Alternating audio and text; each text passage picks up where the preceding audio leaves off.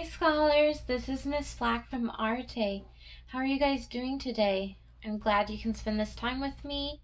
But have you guys ever heard of the phrase, a dog ate my homework?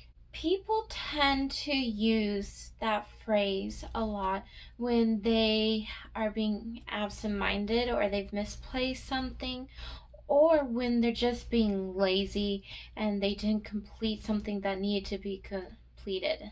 Don't get me wrong, dogs can be very mischievous, as we'll hear later, but they do not eat important papers.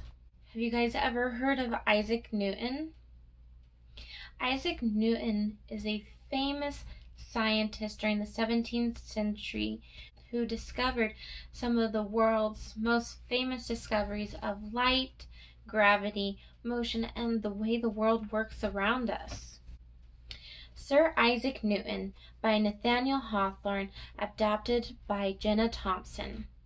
In January of 1643, Isaac Newton was born at a small village of Woolsthorpe, England. Little did his mother think, when she held her newborn baby, that he was destined to explain many wonders of the universe, which had been a mystery ever since the creation of the world. After Isaac's father died, Mrs. Newton left her son to the care of his good old grandmother, who was very kind to him and sent him to school. In his early years, Isaac did not appear to be a very bright scholar, but he was chiefly remarkable for his cleverness in mechanics. He had a set of tools and saws of various sizes, which he made himself. With the aid of these, Isaac contrived to make many curious articles, and he worked with so much skill that he seemed to have been born with a saw or a chisel in his hand. Isaac possessed a wonderful ability to acquire knowledge by the simplest means. He built a water clock, a sundial, and a windmill just by working out in his mind what could make them work. Even in his boyish activities, he was continually searching out the secrets of philosophy. As Isaac grew older, it was found that he had many important matters in his mind all day long. It left him to himself. He was either absorbed in thought or engaged in some book of mathematics or natural philosophy. At night, I think it probable he looked up with awe and curiosity to the stars, and wondered whether they were worlds like our own. How great was their distance from earth, and what was the power that kept them in their courses? Perhaps even at such a young age, Isaac Newton felt an inclination that he would one day be able to answer all these questions. My story would be far too long if I were to mention all the splendid discoveries he made once he came to be a man. He was the first that found out the nature of light. Before his time, nobody could tell what the sunshine was composed of. You remember, I suppose, the story of an apple falling on his head? This led him to discover the force of gravity, which keeps the heavenly bodies in their courses.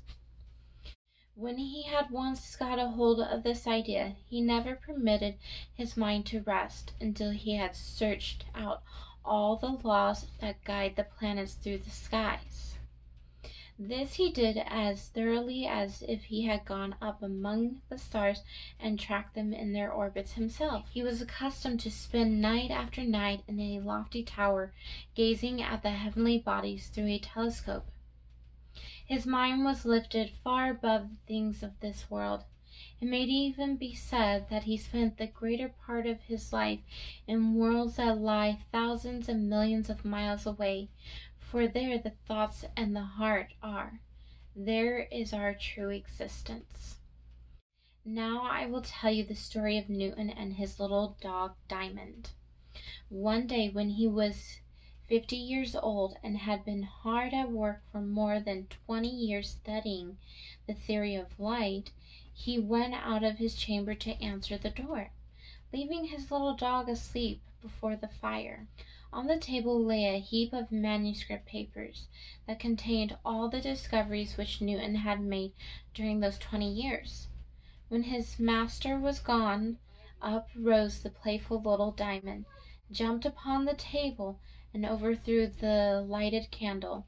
The papers immediately caught fire. Just as the destruction was completed, Newton opened the chamber door and saw that his work of 20 years was now reduced to a heap of ashes. There stood little Diamond, the author of all this mischief. Almost any other man would have been very angry at the dog and removed him from their home.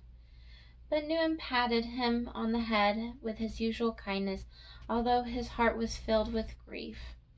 "Oh, Diamond, Diamond," he exclaimed, "you little know the mischief you have done."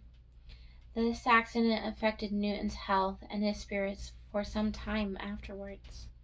He was very sad over all his lost work. But from his conduct toward the little dog, you may judge what was the sweetest of his temper. Newton lived to be a very old man and acquired great fame. He was made a member of Parliament and received the honor of kinghood from the king. He cared little for earthly fame and honors. However, he felt no pride in the greatness of his knowledge. All he had learned only made him feel how little he knew in comparison to what remained to be unknown. "I seem to myself like a child," he observed, "playing on the seahorse, and picking up here and there a curious shell or a pretty pebble, while the boundless ocean of truth lies undiscovered before me." Sir Isaac Newton lived to be an old man, passing away at the age of 85. He was left a fame behind him which will be an undurable, as if his name were written in letters of light, formed by stars upon the midnight sky. So what virtues did you notice in Isaac Newton? Some of the virtues that I noticed in Isaac Newton were humility, patient. He had very patient with his dog. He was honest, he persevered, he had courage, and he just never gave up. Those are all important virtues to have.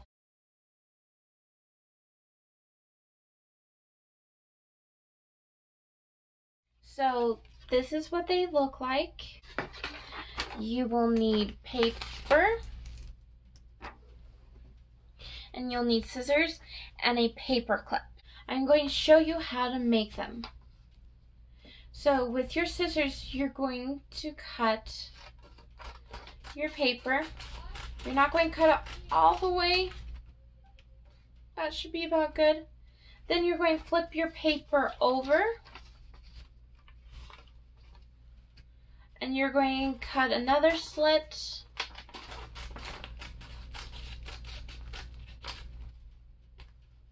There. Now it should look something like this.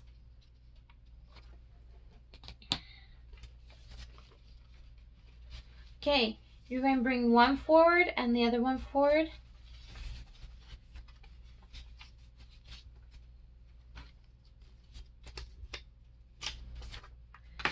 And you're going to put a paper clip on it. You can make big ones, small ones, or even thicker ones. But before you test it out, write down your predictions, and that's called a hypothesis when you're making predictions, and you can see which one is going to fall down first and spin the most. So this one's my bigger one, this one's my smaller one. It's a lot of fun, guys. Now this one's with thicker paper, and I have a binder clip instead. You can test it out with different clips, a bigger clip, a smaller clip, a binder clip. And tell me if your predictions were correct in the comments down below. I would love to know if you were correct in your predictions. I hope you enjoyed spending time with me. I'm glad you got to spend time with me, and I hope that you stay safe and that you stay curious. And I hope you have a good rest of your day. Bye!